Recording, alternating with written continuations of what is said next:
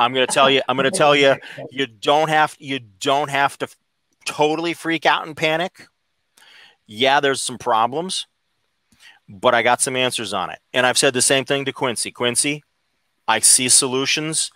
I don't want to talk about them right now because I want to talk about winning this. I don't want to talk about how to triage the wounded. I want to talk about winning the battle.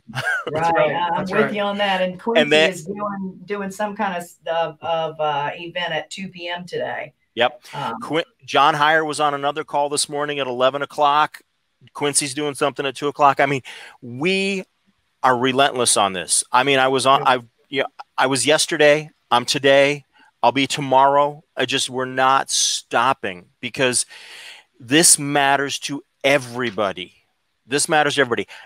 I am watching people who don't normally like to even look at each other in RIAs, joining hands and fighting together on this one. Okay. That's right. Because this matters to everybody. It doesn't matter if you're part of National RIA. It doesn't matter if you're a fan of Quest. It doesn't matter if you like Equity Trust, Kingdom Trust, my IRA. It doesn't matter who you like. Okay. Right. We are all in this together. I mean, who had that slide last week at Jim Ingersoll's event with the boat in the water where the guys were talking about, I'm glad they're not drilling holes on my end of the boat? Was that Jim Lennon that was doing, or Rich Lennon? Rich Lennon. That was Rich Lennon. That is so appropriate here, folks. We are all in this boat together. So I'll be blunt. If I find out that somebody comes to me and says, well, how do I restructure my deals now that this is passed? And oh, by the way, Jeff, I just got too busy and I never contacted my representative. I'm sorry. Don't even talk to me. Don't even talk to me. Don't even talk to me.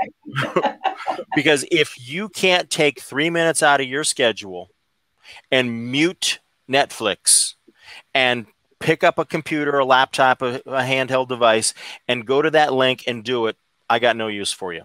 If you don't have time to hit a few links and dial a few numbers and send a few emails, got nothing for you. Yep. We've been cheap for so long. We have to get out of this mode. The other thing I'm going to tell you is Corinne Hall, who runs an IRA administrator out in California. God bless her. What a hard job that's got to be.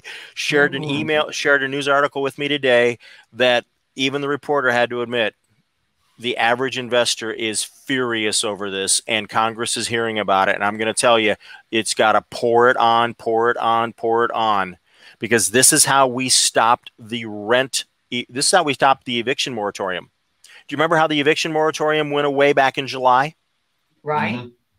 And Congress went on recess, like they're fixing to do in about a week, according to Bill. And they didn't pass a piece of legislation to try and extend the eviction moratorium. That's because rank and file real estate investors blew them up over the phone and over the emails. I'm not talking violence. I'm talking about lots of communication. Okay. Just in case the NSA is monitoring my call. Yeah.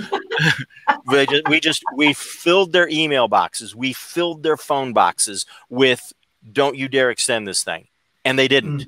And so when investors all come together, when they coalesce, it happens. We got to be heard. Okay. That's right.